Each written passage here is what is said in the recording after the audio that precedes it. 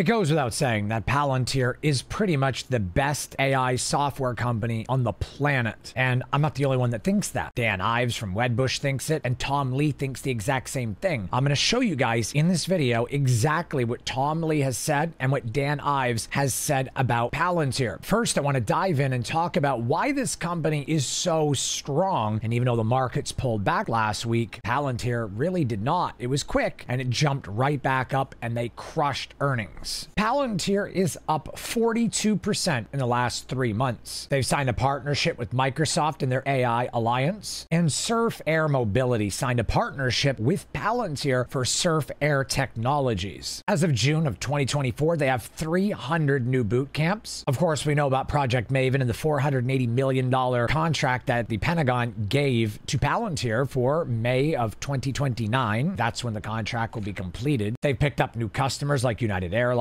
Wendy's Restaurants, EdgeScale AI, as well as Tampa General Hospital. They've increased their revenue over 100% in the last 3 years. They have 50-50 balance between commercial and government, which is really good. Geopolitical issues just means the government side of the business will do great, making up for the commercial side. And when geopolitics settle down, things go back to normal. Well, guess what? The commercial sector takes over. Palantir is very, very strong no matter which scenario happens. The estimate EPS was 8 cents per share. They beat the earnings with 9 cents per share. Estimated revenue is $653 million. Palantir did over $678 million. Yet again, beating the earnings consensus or estimate. This marks the 4th quarter in a row Palantir has beaten expectations. Total revenue is up from $634 million in Q1 2024 to $678 million in Q2 2024. Net income is increased from $105 million to over $134 million. EBITDA is also up from $89 million to $113 million. Total assets up from $4.81 billion to $5.19 billion. Their net debt was negative $3.65 billion. Now it is negative $3.74 billion, meaning they went up from no debt sitting on $3.65 billion in cash to $3.74 billion in cash. Free cash flow is up from $126 million to $141 million from the first to the second quarter. The year-over-year growth and quarter-over-quarter growth with Palantir is absolutely insane. They are growing so quickly. A lot of these hedge funds and big institutions just want to hold Palantir back. They don't understand Palantir. Dan Ives and Tom Lee have said similar statements about Palantir. Specifically, Dan Ives has said that. Let's take a listen to what Dan Ives and Tom Lee have to say about Palantir. Before we do that, though, if you guys are having trouble understanding the market and trading and just overall looking to improve your knowledge and your financial freedom, you guys don't want to miss my free webinar that I am hosting today at 7 p.m. Eastern Time, 4 p.m. Pacific. That's right, Friday, August 16th, 7 p.m. Eastern, 4 p.m. Pacific. You guys don't want to miss this. I have a huge announcement during this webinar. You guys are going to learn technical analysis, fundamentals, financials, how to sell puts and get into a stock at a discount, and I'll be answering your questions. So you guys do not want to miss this. Spots are limited, very limited spots, so need to sign up as quickly as possible. We could already be full right now, but you guys have to give it a shot. Head to the website right now. Link is in the information box below, and I hope to see you there. So let's listen to Dan Ives and Tom Lee. Someone's asking, could you elaborate on your views on Palantir? Because I know you've said it, you think it's also one of the best pure play AI plays.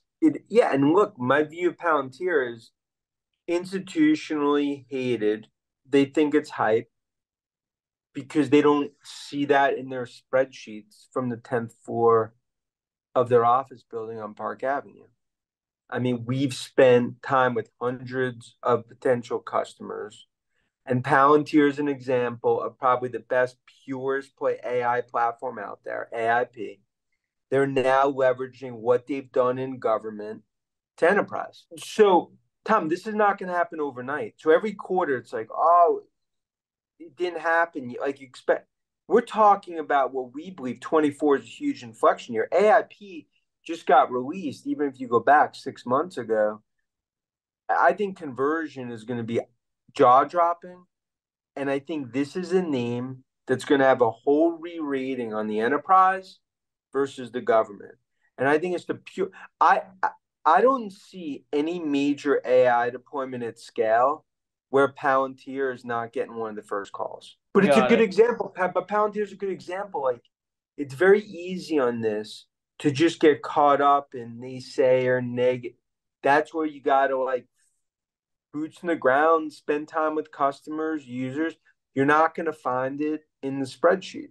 So you guys heard what Dan Ives said. Institutions think Palantir is a hype train. They're afraid of it. They don't like it. They won't invest in it. And in my opinion, this is a big issue because Palantir is really not hype. They're delivering year-over-year growth, quarter-over-quarter growth, partnerships with different companies like Surf Air, as well as Microsoft. And they also have massive government contracts, big commercial contracts as well. They're sitting on almost $4 billion in cash with no debt. That's not hype at all. The growth is exponential. They have a $480 million contract up until May of 2029 with the Pentagon, Project Maven. They're accelerating their commercial growth. And just so you guys know, that Project Maven might be $480 million, but its value is worth up to $633 million. This is over $500 million, and they're already sitting on just about $4 billion in cash. Palantir's forward-looking PE ratio right now is 56. And they're actually lowering that to 50 in the next 12 to 18 months. That gives them a pretty decent PE ratio, considering they've only been on the stock market for 4 years. This is pretty rapid growth.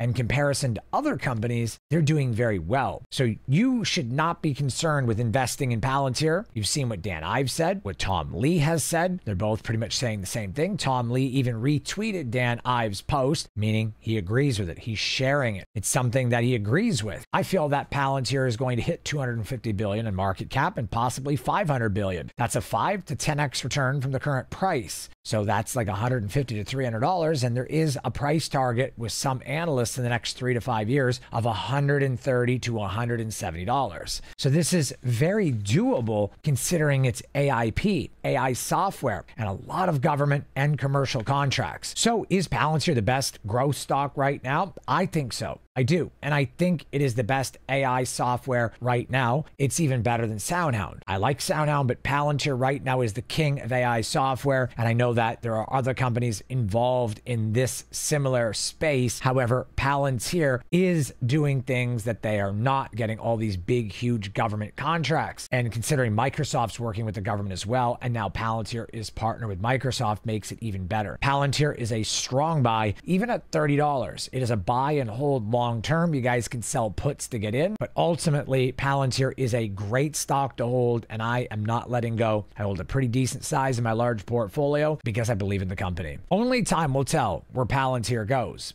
But a lot of your top analysts and a lot of your top traders and investors all believe in this company, and there's a reason for it. I am hosting a free webinar today, 7 p.m. Eastern Time, 4 p.m. Pacific Time, today, Friday, August 16th. You guys don't want to miss it. Limited spots remain. We might already be full, so you need to check right away. Link in the information box below. I'm going to cover how to sell puts to get into a stock at a discount, how to sell covered calls, how to generate juicy premiums, how to read charts, technical analysis, fundamentals, financials, technicals. You guys are going to learn so much stuff. I have a huge announcement that's going to happen during this webinar, and I'll also be hosting a Q&A where you guys can ask me questions. I hope to see you guys there. This video is over, guys, but don't worry. I picked out another video just for you, and it's right here. Click that video. I'm in 2 places at once, and I'll see you over there. And remember, until the next video, let's grow our wealth together.